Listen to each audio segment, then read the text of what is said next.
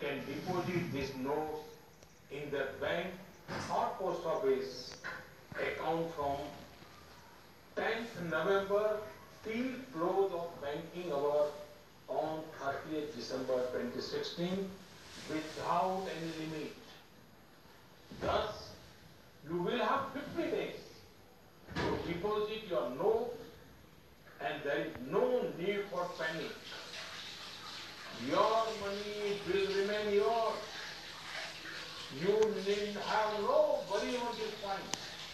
After depositing money in your account, you can draw it when you need it.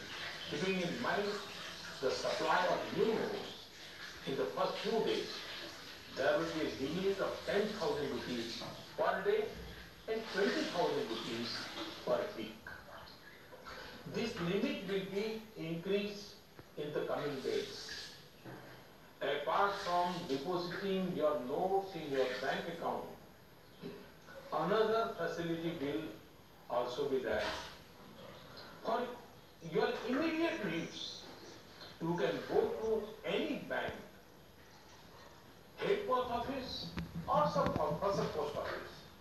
Show your identity proof like Aadhaar card, voter's card, ration card, passport, income tax PAN card number or other approved proofs and exchange your old 500 or 1000 rupee notes for new notes. From 10th November till 24th November, the limit for such exchange will be 4,000 rupees. From 25th November till 30th December, the limit will be increased. There may be some who, for some reason, are not able to deposit their old 500s or 1000 rupee notes by 30th December 2016. They can go to specific office of the Reserve Bank of India up to 31st March 2017 and deposit the notes after submitting a declaration form. On 9th November and in some places on 10th November also, ATM will not work. In the first few days, there will be a limit of 2,000 rupees per day per card. This will be raised to 4,000 rupees later. 500 and 1,000 rupees notes will not be legal tender from midnight.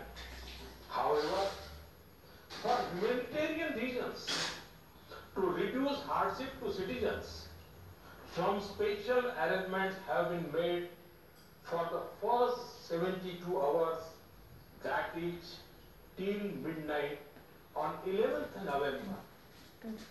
During this period, government hospitals will continue to accept 500 and 1,000 rupee notes for payment. This is for the benefit of those families whose members may be unwell. Pharmacies in government hospitals will also accept these notes for buying medicines with doctor's prescription.